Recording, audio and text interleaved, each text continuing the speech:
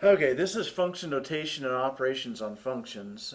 Basically, it's the language of mathematics, where it gets the decoding part of the math, all the symbols we use, what do they mean? And function notation is a pretty important piece of that. It's basically writing all this stuff down shorthand so you don't have to write so much.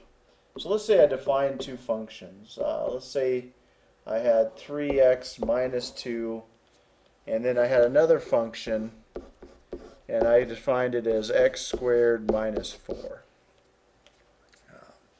So there's my two rules. And we just wanted to do operations to these functions. Well, you would have f, how mathematicians write this. When you have this function, f plus g at x, just means simply to take f at x and add that to g at x. So in our case, you'd have 3x minus 2 plus x squared minus 4. And you could simplify that to x squared plus 3x minus 6. So that's f plus g at x. Now, you wouldn't necessarily, you could also have a number with that. So you could have f plus g at, I don't know, let's try 2. We'll keep it kind of easy. That just simply means to take the 2, plug it into f, also take the 2, plug it into g, and add them together. So that would be 3 times 2 minus 2 plus 2 squared minus 4. Okay?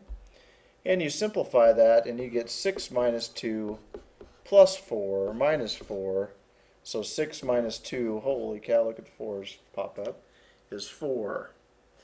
And you could have, since we already added the 2 together here and here and got this as a result, you could have just taken the 2 and plugged it in there.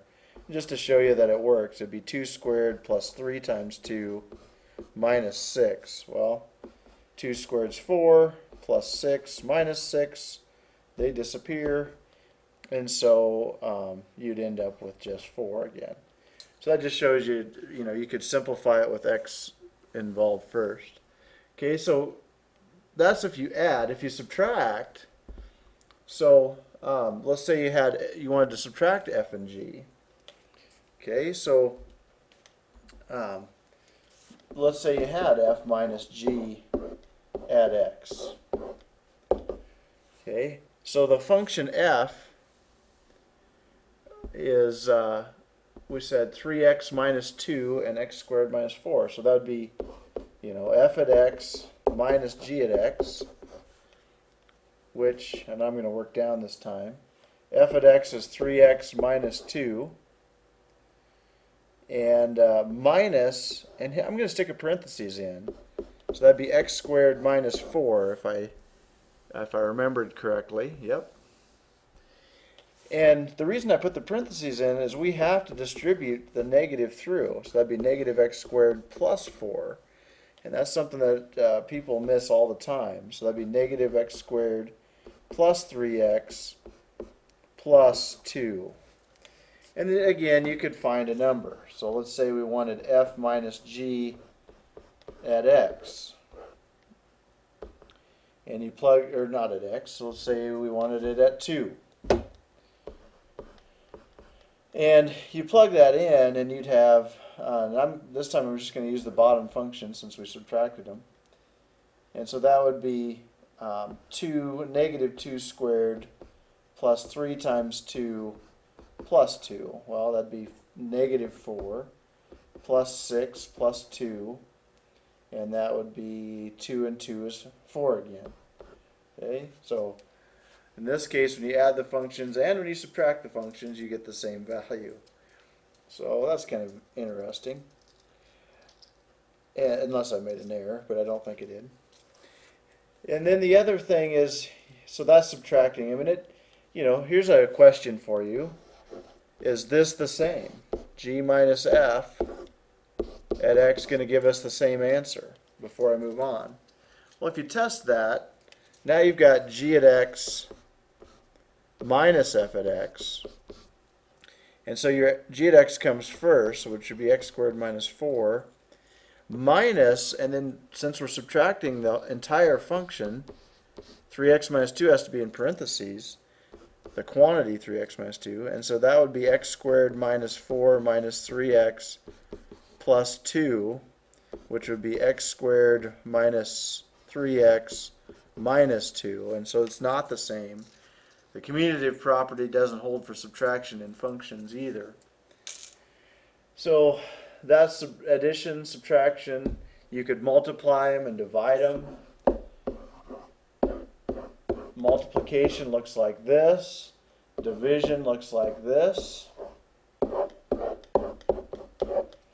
Very similar. And so if we went with the same function, it'd be 3x minus 2 times x squared minus 4. Let's make sure I did that correctly. I'll go back and make sure my function's 3x minus 2, x squared minus 4, right?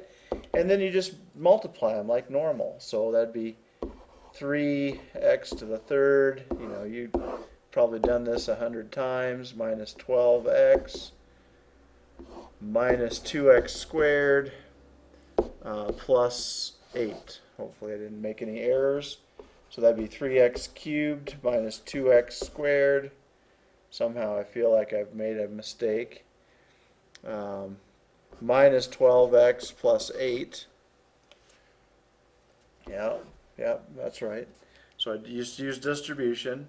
And so there's my rule, f times g at x. And again, you could plug in a number. I'm not going to do that. And then division works similarly. That f over g at x is the same as saying f at x divided by g at x. And so we know f at x is 3x minus 2, g at x is x squared minus 4, and there's your function for f at x over g at x. Okay?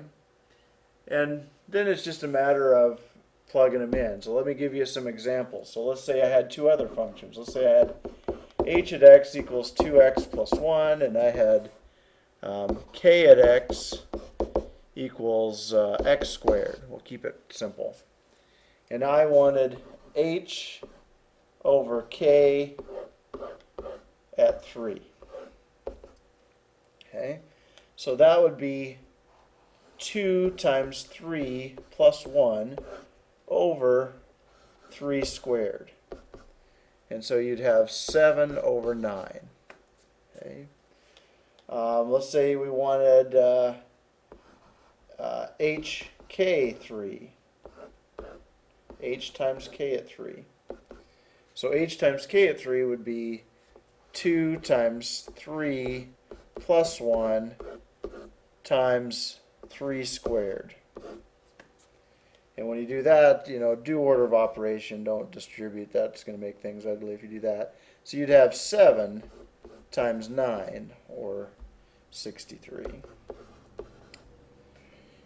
If you wanted k minus h at, I don't know, 5, well, we know k is x squared, so we'd have 5 squared minus, and again in parentheses, because we got to plug in we got to subtract it out, it would be 2 times 5 minus, or plus 1, excuse me. And again, do your order of operations. So that'd be 25 minus 10 plus 1 is 11. 25 minus 11 is 14. Last time I checked. And so there you have it. That is, you know, basically adding, subtracting, multiplying, dividing functions and how you do that. So I hope that helps. Again, if you have questions, make sure you ask. Thanks a lot. See you next time.